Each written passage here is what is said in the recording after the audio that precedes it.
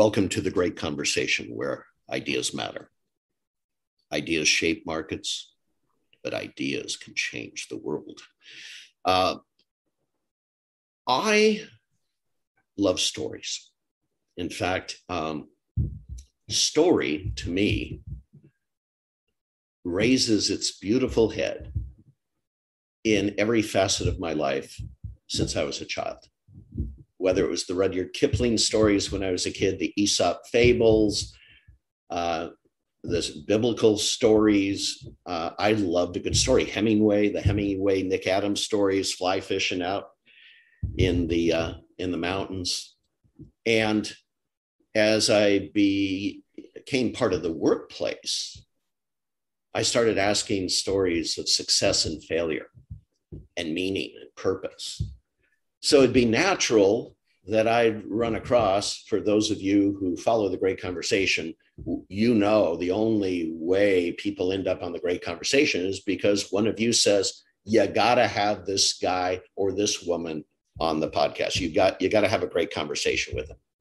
And I had a similar thing happen with a gentleman by the name of Bobby Herrera, who happens to be the president of Populus, and we may get into that for a second. But more importantly, he's an author, and he's an author of a story called The Gift of Struggle. Bobby Herrera, thank you for joining me on the great conversation. Healthy underdogs, Ron. Good to connect with you. Oh, great to connect. And Bobby's sitting in Portland, Oregon, I believe. Is that right? That's right. And he just told me I already love him, and I'm going to have to visit him one day because he already says if we're sitting by a virtual fireplace with a little something, his is a good red blend. I love that, Bobby. So what's your favorite Willamette wine? You know, I'm a big fan of just about any red blend that tastes good that I can enjoy with a friend. But if you had me pick one, I'd probably go with a Spanish grape Tempranillo. And, of course.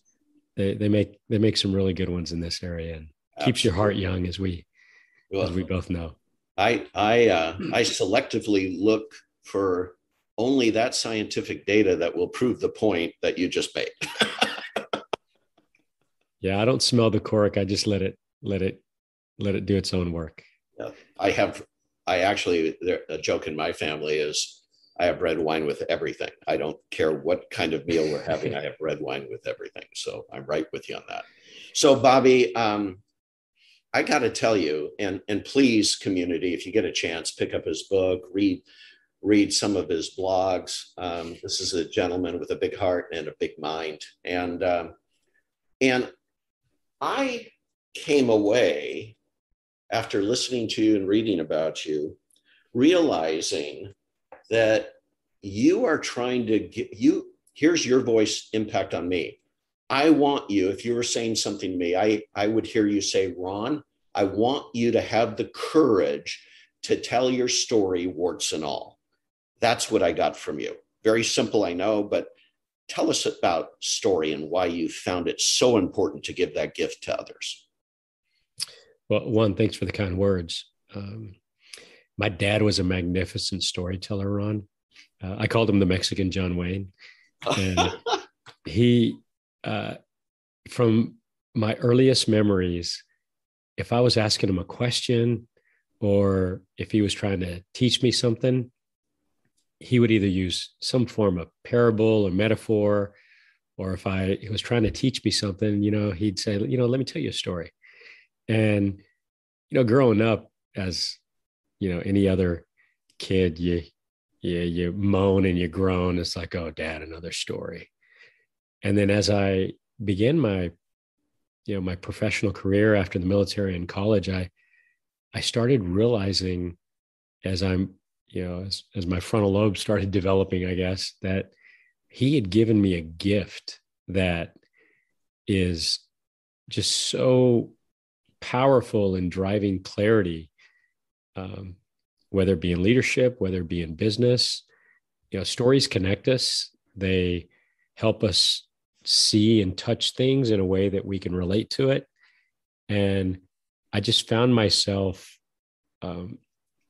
applying the same type of communication style that he had given me just by listening to his stories. And so I credit him with that gift, and it was one of the most precious gifts he ever gave me that I'm grateful for. And because when you think about it in business, people often use, I think one of the most overused words is strategy. They say, hey, what's your strategy?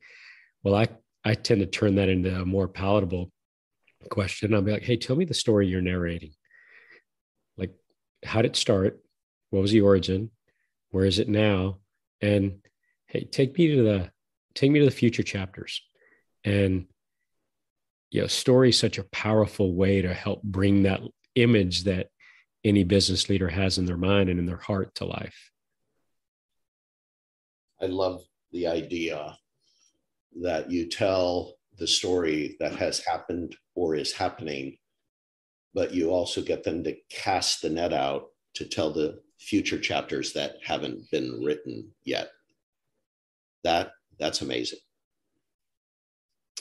And you can do that, I think, in an empowering way, just sitting across, the fireplace, metaphorically, as you and I are now, and just handing them pen. I'm like, hey, tell me about the story you're writing.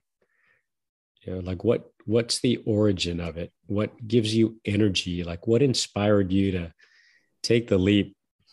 Something happened in your life that connected you to a bigger meaning to drive you to say yes, because it does take courage. It's not for the faint of heart. You know that better than most, Ron. Well, if you get, so for those of you listening to this, if you pick up Bobby's book, he's done something marvelous. He tells a story. Then he raises some questions to ask yourself about that story. So he doesn't tell you what the meaning is. He lets you find your own meaning within it. Am I capturing that right? Yes, the essence of it. I use stories from my journey, from my life. Mm-hmm. And then I tied a lesson to everyone and how I applied that. And I do close every chapter with, I call them, cartoon bubble questions. They make your hamster wheel spin and help you connect it to your own story. Because I think that's really probably the most powerful part of a story, whether I'm doing a storytelling session for, CEOs, or whether I'm doing it for, what I call kids born on the wrong side of the opportunity divide, like myself. I'll tell them a story, but then what it's really doing is it's bringing to life their story and their journey. And I think that's the most powerful part of utilizing stories to help connect us and help bring meaning to what we're trying to do. Yeah, there's something very sacred about the process. And then if you do have a forum, by writing the book, you have a forum. By doing what you do, you have a forum, leading a company. And you can start connecting your story to their story, to the employee culture, to your family and friends. There's a force multiplier there. There's something spiritual and sacred about that. Yeah. And I think one of the, when we start to unpack that as an individual, as a leader, regardless of the size of your organization or where you play in the ecosystem of, the community you're building, every single person you lead, I believe we share three basic desires, and that is to stand out, to fit in, and to be a part of something bigger than ourselves. And, as a leader, we have to tell that story. To go back to your opening statement, we have to have the courage to tell our story in an unvarnished human manner, so that creates safety for people to tell theirs. And as a leader, by doing that, we give them what I believe every person in our organization is craving. Like they're craving contribution. Like there's something they want to contribute to. And story does that.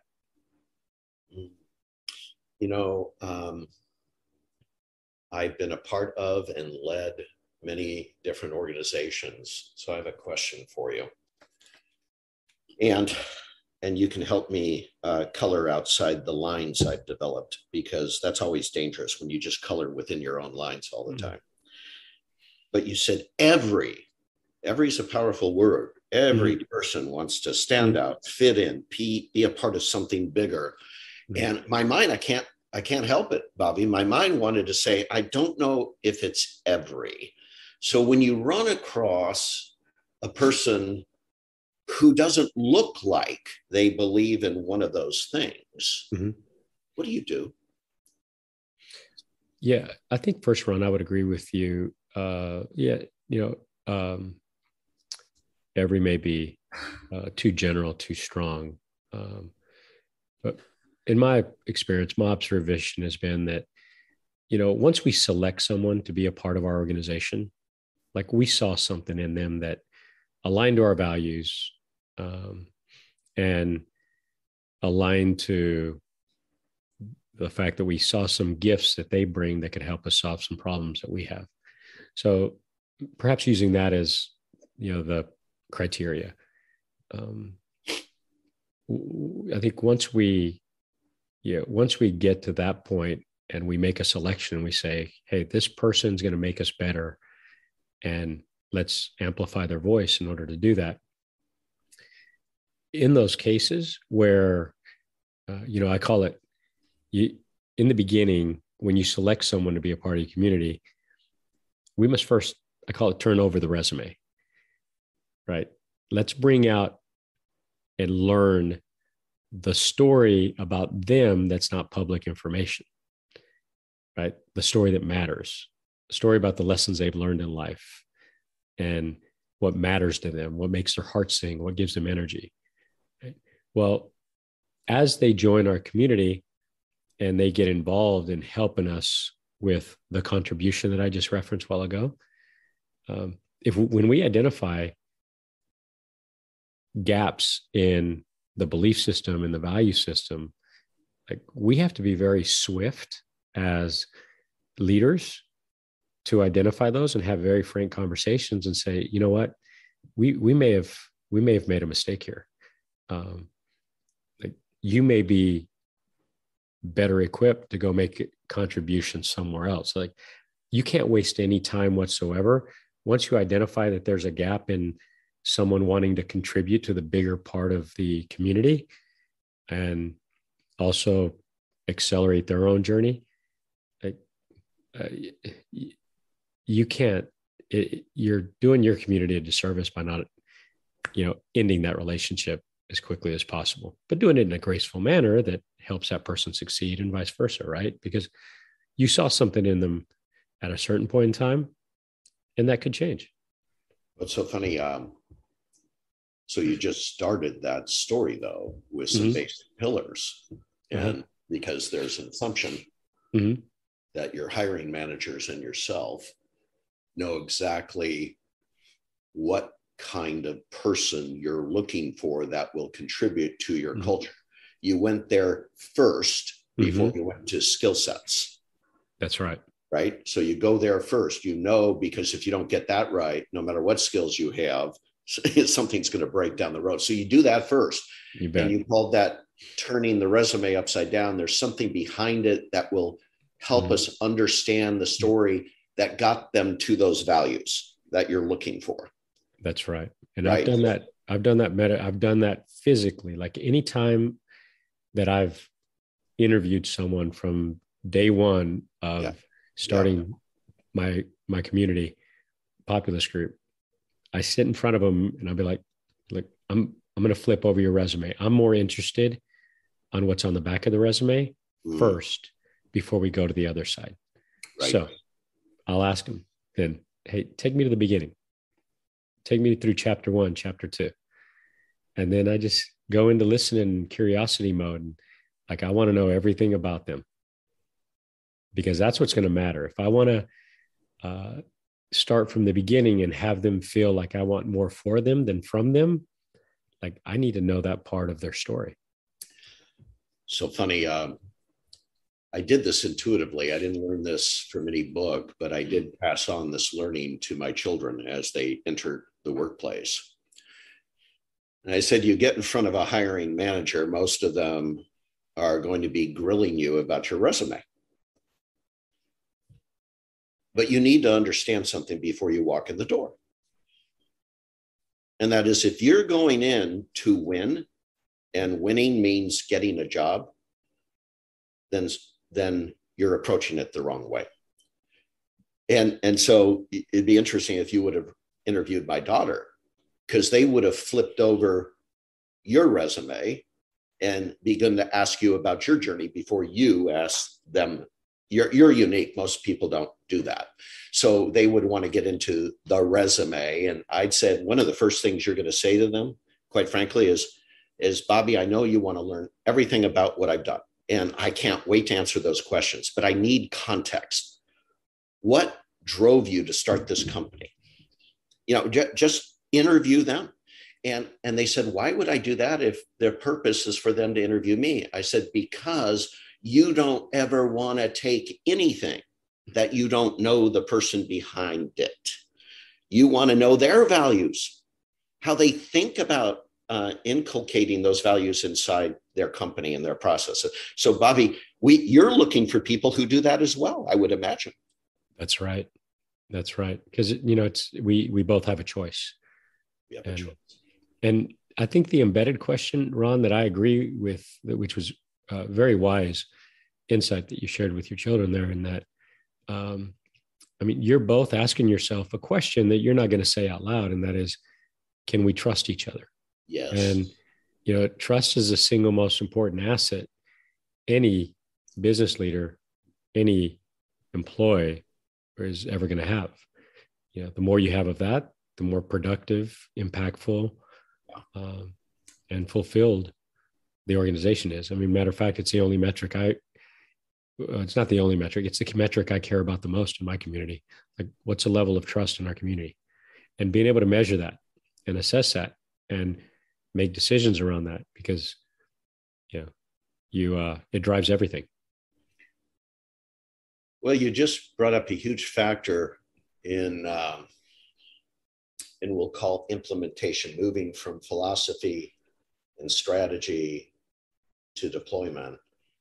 And that is, how can you, by flipping over that piece of paper persistently, not only in the hiring process, the onboarding, but the management, flipping over the paper, how do you instill trust? Because if I've met you for the first time, and you want to know all the mistakes I've made, I'm probably going to have a hard time sharing those for someone who I don't even know. Do you start with your own story of brokenness before you start asking about theirs?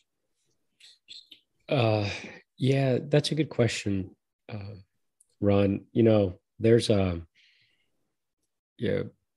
let's just make a couple of underlying assumptions, right? Like, it's situational and judgment applies. But one of the things that, for example, when we're we lean into the power of story, and the power of being human and vulnerable within those stories. And so I believe that from my perspective, whether I'm speaking or in a client presentation and stuff, like, we'll always lead with a story that helps create the safety for the audience to contribute. And most of the time that does involve, let me share with you a mistake that we made, or let me tell you a story that'll bring to life an example that I think will highlight the essence of the problem you're trying to solve. Leaders go first, don't they? That's right. That's right. So, I think we take the lead in creating the safety, and like, you're not going to tell me your story until you know a little bit more about mine, whether that be, like, I've had more, when I wrote the book, and I shared, arguably the majority of my marker stories that shape, what I believe and how I climb my mountain, per se, in the gift of struggle. And I've had so many heartwarming letters from across the world of, when you told the bus story, like, I felt like it was my story and I was listening to you tell the story, but I was thinking about this with my family or your dad, or, the story I tell about my kids, or, it's, that's, I think, an example of how it creates that safety amongst one another. I love paradoxes, Bobby. And so just a few minutes ago, we talked about a lot of people, we said, would like to stand out, fit in, and be a part of something bigger. And I also was reflecting on how those could be seen as contradictory. Standing out and fitting in aren't necessarily compatible all the time. And there's a courage that has to take place in someone who seeks to pave their own way, which may be totally in contradiction to fitting in. So I love paradoxes. So I get why all three of those will, at the end of a story, actually fit together, but not necessarily at the beginning of the story. Right. Does that make sense? It does make sense. It does make sense. Yeah. I have a simple question that I've asked myself over the years to help me understand whether or not, because it's about balance, right? It's about doing it in a manner that advances the narrative for everyone. And the question is, it's actually, it's a second part of the book, and that is, am I giving more than I'm taking? And because there's a way to self-assess that, right? And you're giving more than you take, like it helps keep that in balance in a way that serves what we're craving to help others and advancing the overall narrative without it becoming a selfish endeavor per se. I like that. And again, the paradox, you're not actually talking about balance. A lot of people say work-life balance, and what they really mean is work 8 to 5, weekends free. And if you're starting a company, that may not happen. In your January 2020 blog, I was just laughing because some of the first things you tell us to ask ourselves before we go on a great endeavor is about understanding the accounts you need to quantify at the end of the day. Right. But I also know there's seasons. There may be seasons where I can eat dinner with my family. There may be seasons I can't. Right. But I think what you just said beautifully, and I'm translating in my words, so I apologize. Again, by the fireplace, just having a conversation. But I almost get the sense that you're talking a lifetime here, not a week or a month or a year. Am I right? You're correct. I mean, it's a journey, right? I use the mountain metaphor a lot because, one, I have a deep passion for the mountains. Mount Rainier is actually my favorite mountain. And, but, I believe we're all climbing our own mountain in the sense that, there's a place that we imagine that looks and feels better than where we are today. And what we're trying to do is figure out, hey, how do I take control of this story that I'm narrating to get to that place that I imagine? And there is no like straight trail up any mountain worth climbing, that is. And, so we tend to massively overestimate what we can do in a day or a week, and significantly underestimate what we can do in a year, in 2 years. And I call it, and I use this a lot. I say, hey, the long way is a shortcut. I say that to my kids all the time. It's like, the long way is a shortcut. Take the long way, play the long game. The stream always wins, right? Like, you have to just build consistency in doing this over time, and it'll work. A little bit about my background and how I was pretty incredibly process and measurement driven in my early career. But it was really interesting because when I first ran across Deming's philosophy that 80% of the quality of a process is in the first 20% of a cycle, that was statistical process control. That was Pareto principle. It was implied in process manufacturing. And then I started realizing, because I had to study that because I was in computer-aided design and manufacturing, but I started realizing that that could actually be somewhat of a insightful life principle too. The idea of go slow to go fast, which is essentially what you just said. That's right. Understand really the first few things and all the rest can fall into place. That's right. Yeah, one foot in front of the other. One foot in front of the other. That's it. One last question, and this one's a really important one to me. So I'm being selfish in this virtual fireplace chat.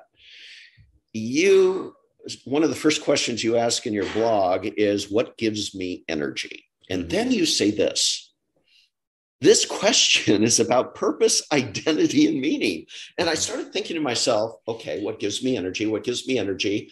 And can I make that direct connection?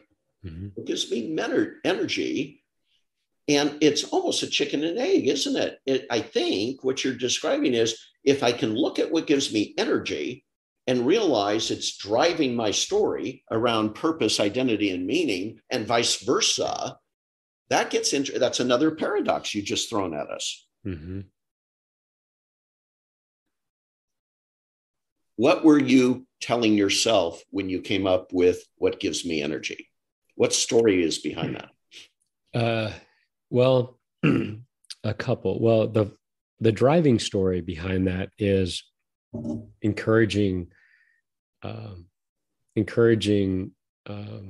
people to go back and, in a sense, identify their own bus story, like the one that I tell in chapter 1.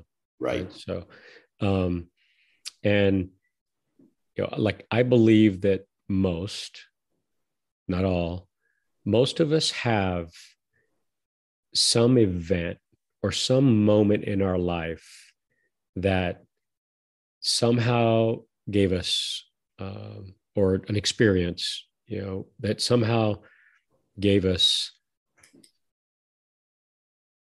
curiosity to want to, like, do something meaningful, right? Whether something that, moved us and inspired us, or, sometimes it's a reverse role model, right? Like you hear of organizations being created because of a kid's family going through some hardship, and they experienced such hardship that they wanted to create something to help other families or something.